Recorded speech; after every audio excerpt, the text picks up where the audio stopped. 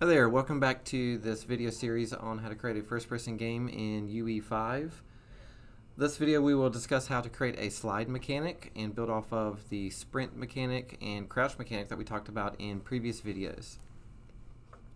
So we're going to start by creating a new input, and we're going to do input action, and we're going to call this an IA slide.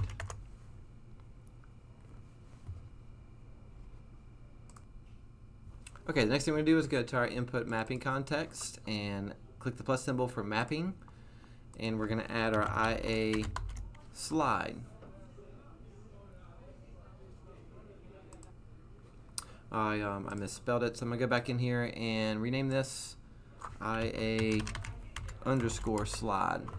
Okay, so back in my input mapping context, now I can find IA slide properly. You can determine what you want to use for slide. Let's do, let's see, right mouse button. So we're going to hold down right mouse button. And when I hold down right mouse button, we can slide. You can use tab. You can use anything else. Well, let's just use right mouse button for right now. So if I hold down right mouse button, I'm going to slide. When I let go of right mouse button, I'm not going to slide. So you can use whatever you want for this. All right, so we're going to back out. We're going to save. We're going to go into our character blueprint. We're going to use kind of a combination of crouch and sprint that we previously done. So if you want to go back and look at those previous videos, you can look at how we did those. But this will be kind of a combination of those two. So I'm going to right click and search for IA slide. And if I click on the action event, I'm going to be using started and completed. So I am going to use crouch, but I'm going to be editing the crouch max crouch walk speed and then the crouch height as well. So from started, I'm going to search for crouch, and completed, I'm going to search for uncrouch. Okay, so same idea as what we did before, crouch and uncrouch. Okay, so for sliding, I want to move the camera down. That's why I'm using crouch. And then I'm going to come in here and I'll search for crouch. I want to increase the max walk speed crouch to the same speed as whatever my sprint speed is, so it makes it look like it's going faster. And I also want to keep my crouch height half height.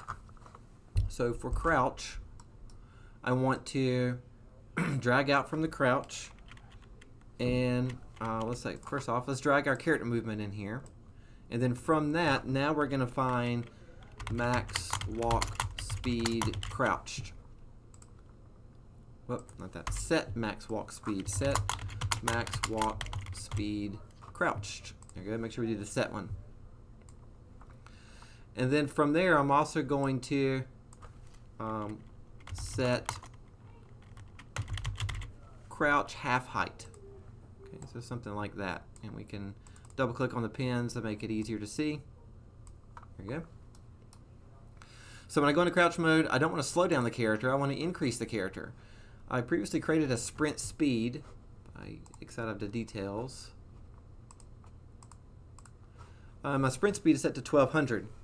So I want to drag in my sprint speed into the set max walk speed crouched.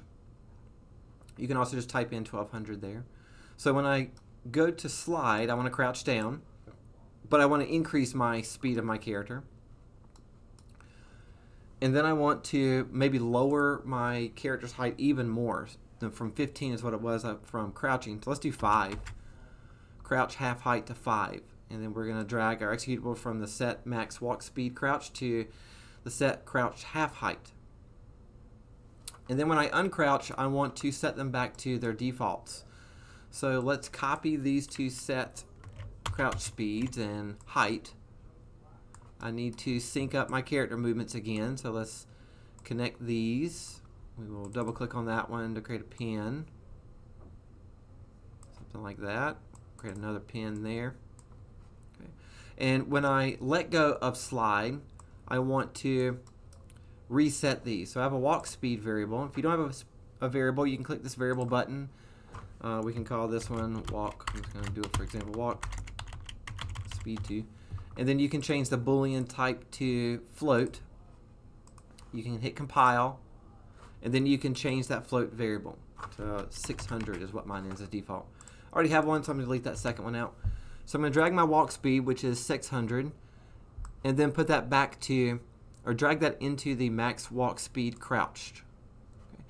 And then I'm going to reset my crouch half height back to what it was as default, which was 15 for mine. Compile and save. Okay, I'm going to add one more variation, one that so like I don't spam click sliding and have a delay that will make the player have to wait a second before I can crouch again or slide again. So to do that, at the end of my crouch, I'm going to drag out from the set crouch half height, and we're going to add a delay, which is just the second timer, and as default that's 0.2 seconds. We're going to increase that to 1 second, so 1 second delay. And then I'm going to drag from completed and type in uncrouch. So I'll get back to my regular kind of walking standpoint. Okay, so we can kind of condense this down a little bit. Maybe we can see it a little easier. Here we go. All right, so there's our rough setup. Do this a little bit. When I hit my slide button, which was my right click, we'll make sure that works. We're going to go into crouch and then increase the speed, lower the crouch half height, and then delay 1 second and then uncrouch. And then when I let go, if I'm still within that 1 second, I'm going to uncrouch and go back to my default walk speed and default crouch half height. So we can compile, we can drag select this and hit C for comment and say we'll slide. We'll add maybe a yellowy color to this. And let's go test this out. Compile and save. X out and play. So when I'm walking, and if I hold down the right click button, I go into a slide mode. And if I'm running, I can also go into a slide mode. But after 1 second, it's going to go back to my regular height. So that way I can't spam slide, but that's just a choice. Okay. So that's kind of a nice way to add a slide function. There's other ways to do it as well, but this is a simple and easy way to add slide in UE5, a first-person point of view game.